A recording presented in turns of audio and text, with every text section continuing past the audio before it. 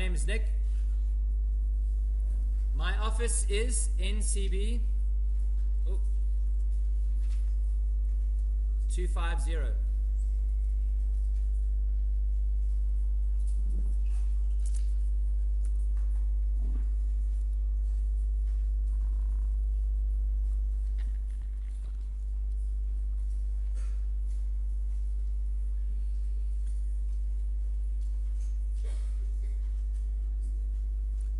Okay, all these details should be in the course handbook, and you do have access to copies of these slides as well. Okay, so for any notes and things like that, if you want to print out the slides and then write notes, that's great. Remember, anything I write in these slides will also end up on Sakai. Otherwise, if you need to get a hold of me, my email address, NICHOLAS, full stop. My surname, SPEARMAN, at wits.ac.za.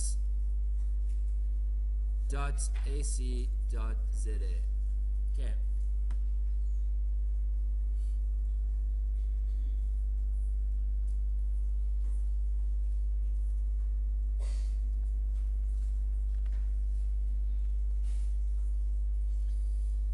No, you may not have my number.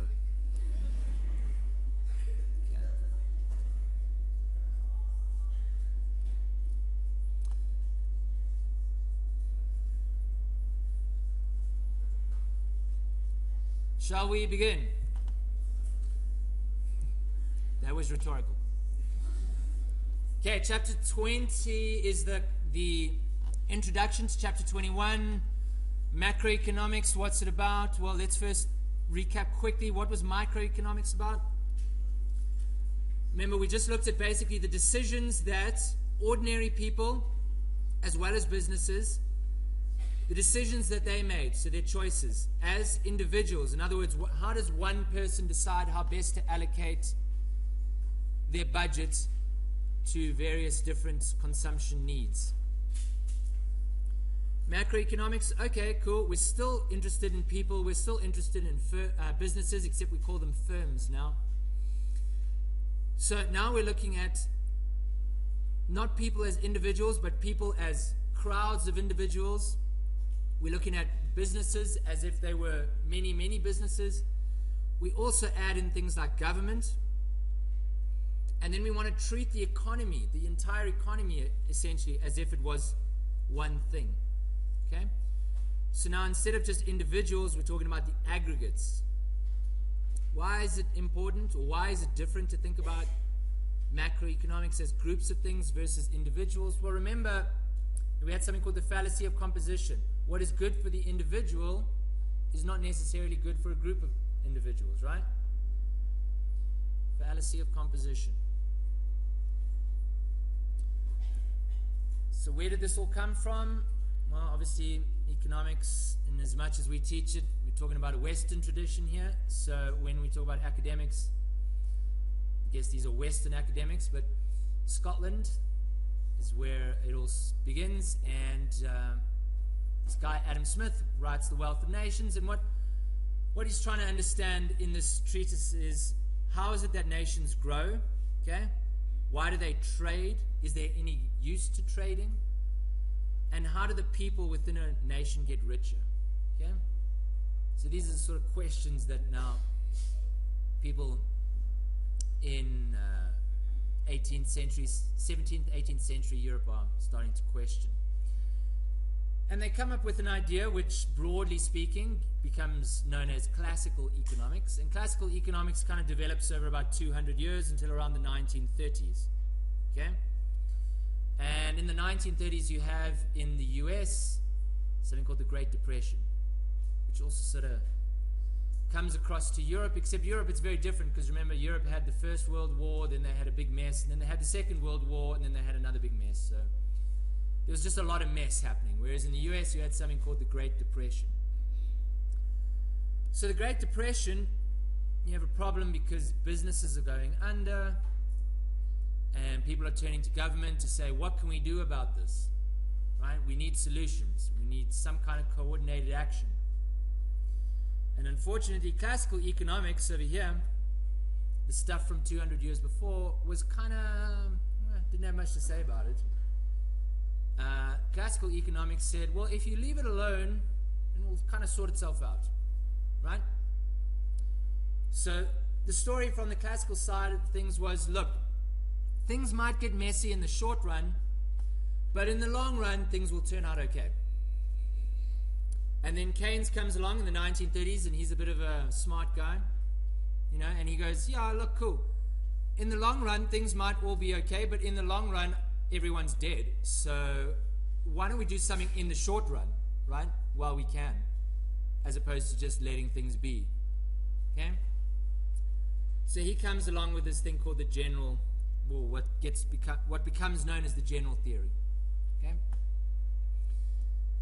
And so as we talk more about this course, we're gonna get involved with some of the ideas from both aspects, and we're gonna bring them together, see how they work together, how they're different, and the current state of thinking about how economies operate.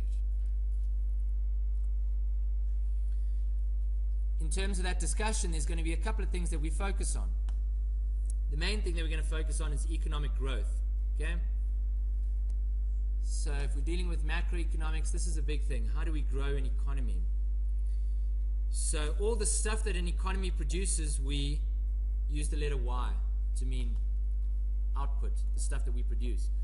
So if we're talking about growth, we're talking about delta Y, change in Y, okay?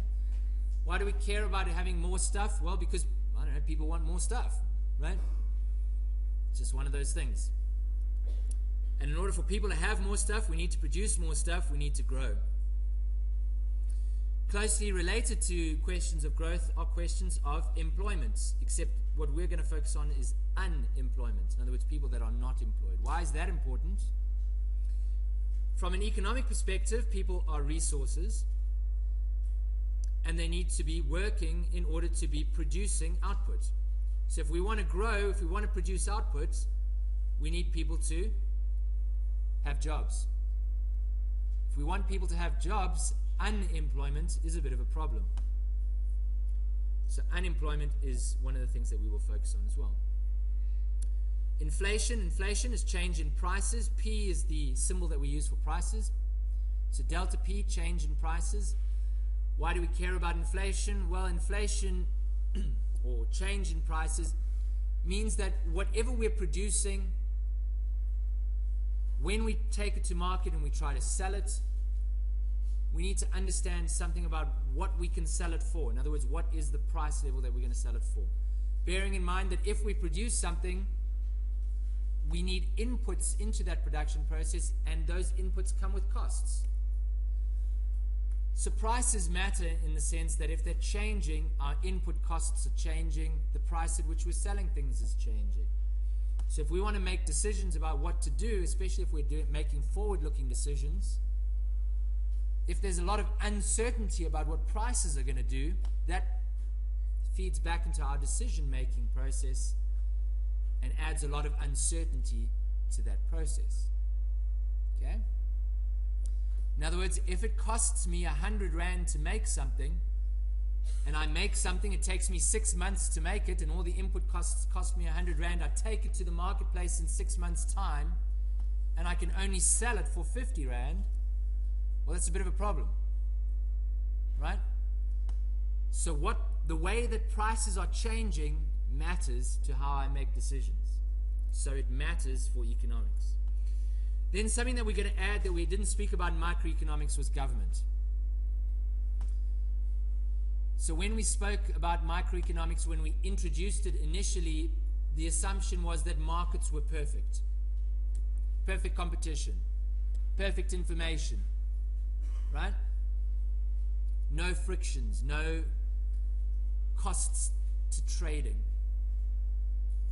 We then took it a little bit further once we got familiar with that idea to describe situations where maybe markets weren't perfect. So we had things like monopolistic competition, right? With product differentiation, monopoly, different kinds of market setups. Okay? So the question, of course, is if markets are perfect, then they allocate resources very well. If they're not perfect, maybe they don't allocate resources very well. But if markets are perfect, what is the role for government? Why would we want a government? So at this point, what I'd like you to do, we're going to do this frequently, so get used to this. Get a piece of paper and a writing utensil and put it in front of you on your desk.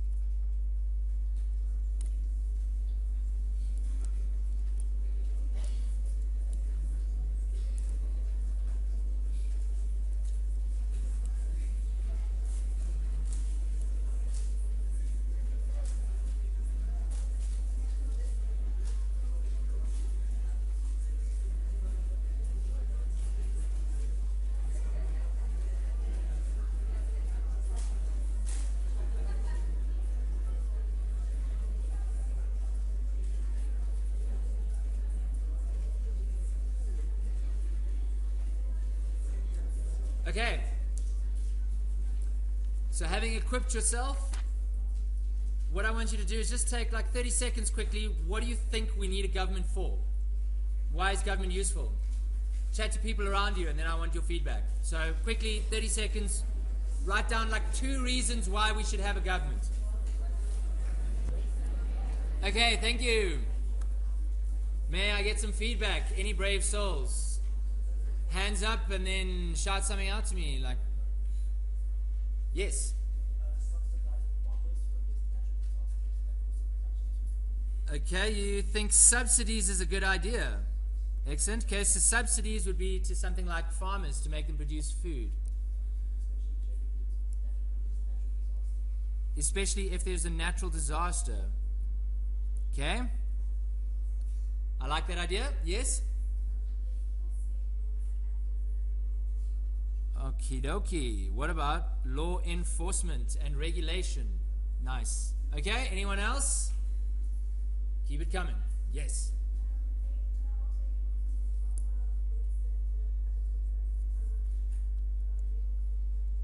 Okay, so there are certain types of goods that perhaps are not going to get produced in a market situation. Maybe the government could step in. What kind of goods did you have in mind there? Anything that you can think of? Defense force, right? So the government should be in charge of the defense force as an example, right? Police force as well? Okay. Yes.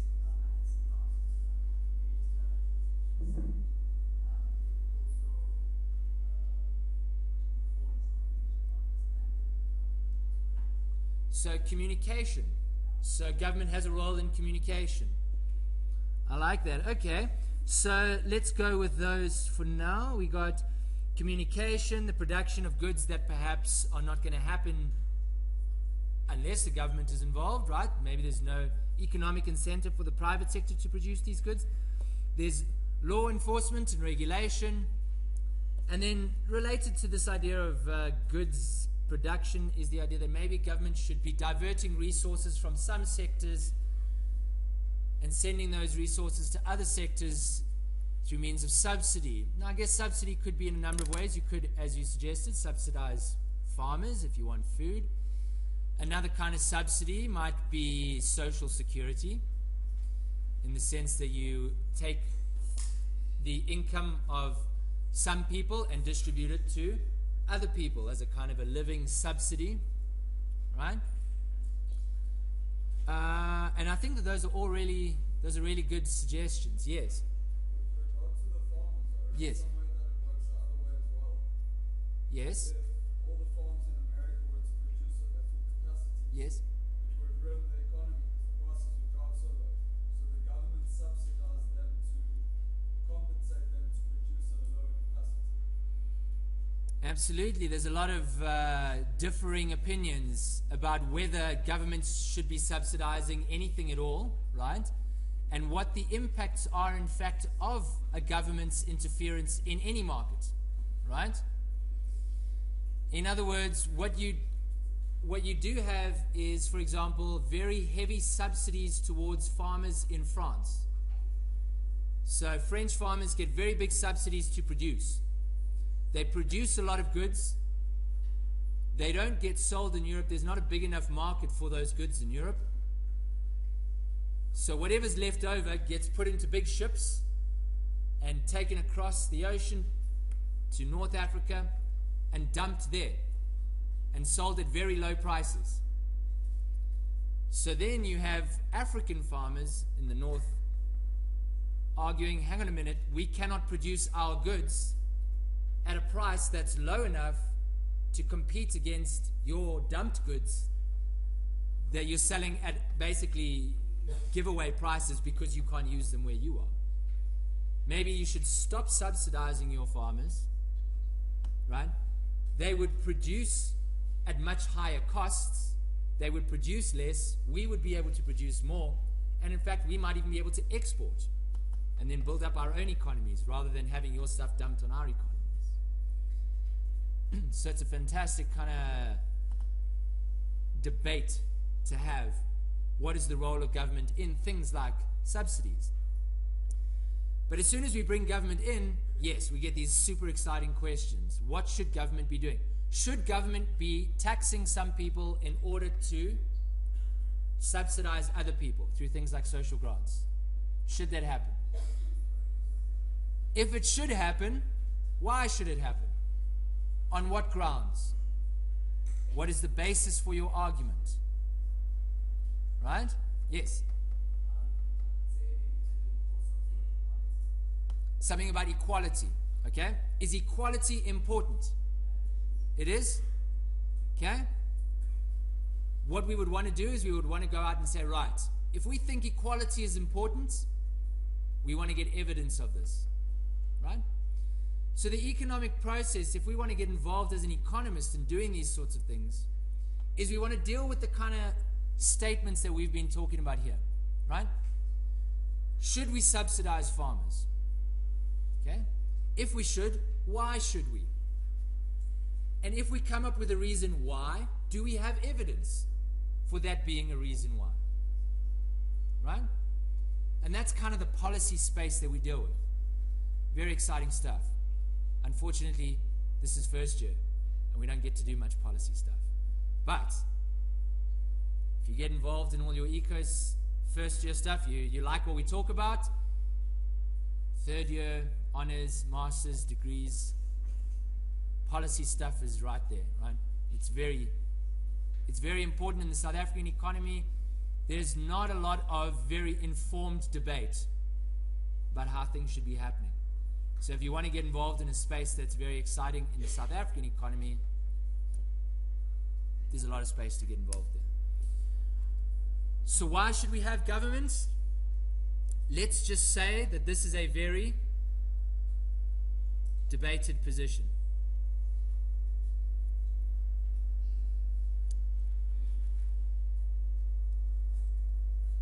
Okay, any questions at this point?